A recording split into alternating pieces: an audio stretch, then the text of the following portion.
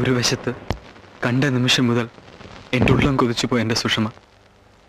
അവളുടെ ഇഷ്ടം ഉറക്കെ പ്രഖ്യാപിച്ചിട്ട് എൻ്റെ മറുപടിക്കായി കൊതിയോടെ കാത്തു നിൽക്കുന്നു. മറുവശത്ത് മരണം കാർന്നു തിന്നുകൊണ്ടിരിക്കുന്ന വിവരം സ്വപ്നത്തിൽ പോലും മകളറിഞ്ഞ് ദുഃഖിക്കാൻ ഇടവരരുത് എന്നാശിക്കുന്ന ഒരു അച്ഛനും, സുഷമ വല്ലാതെ തെറ്റിദ്ധരിച്ചു പോയ അമ്മ എന്ന മഹാസ്നേഹപ്രവാഹവും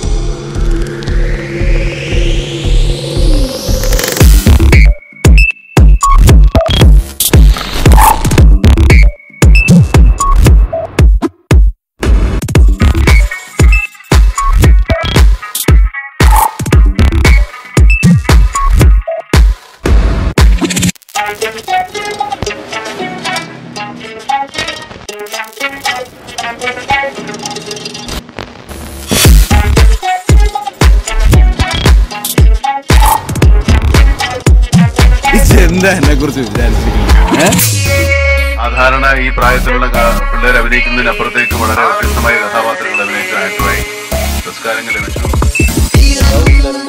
இந்தியாவில இருந்து இப்போ ஒரு ஆக்டர் இருக்காரு, கூட வேணா நடிங்க அப்படிங்கிறனால கான்ஃபிடென்ட்டா கொண்டு போய் ஃபஹத் ஃபாசில விட முடியும். അന്ന് മോഹൻലാൽ ചെയ്തിരുന്ന റോളുകളാണ്. മോഹൻലാലിന് പകരം നമുക്ക് ഇന്നത്തെ യുവത്വം എന്നുള്ളത് ആക്ടർ എന്ന രീതിയിൽ എനിക്ക് ഒരുപാട് കാര്യങ്ങൾ പറയാനുണ്ട്. ഒരു നടൻ ഇപ്പൊ മോഹൻലാലുമായിട്ടുള്ള കമ്പാരിസൺ ഒക്കെ വരുന്നുണ്ടെങ്കിൽ അതിന്റെ കാരണം ഈ ഇങ്ങനത്തെ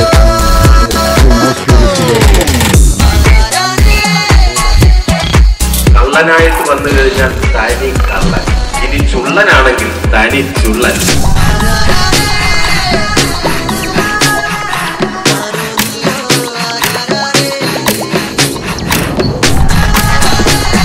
തോൽക്കുമ്പോ പെട്ടെന്ന് തളർന്നു പോകുന്നയാളാണ് ഞാൻ തോൽവിന്നല്ലേ തുടങ്ങുന്നത്. അപ്പൊ ഞാനങ്ങനെ തളർന്നിട്ടില്ല.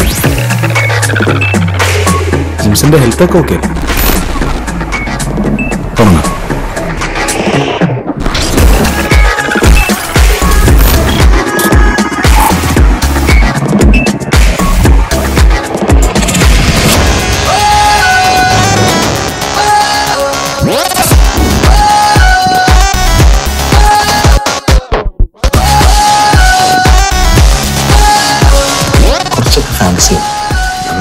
ജീവിതത്തിലേക്ക് ഒരു ലൈഫ് ഉള്ളൂ.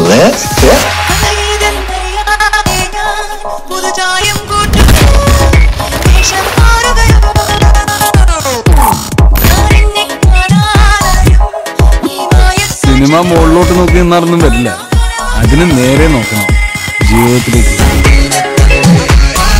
എന്താ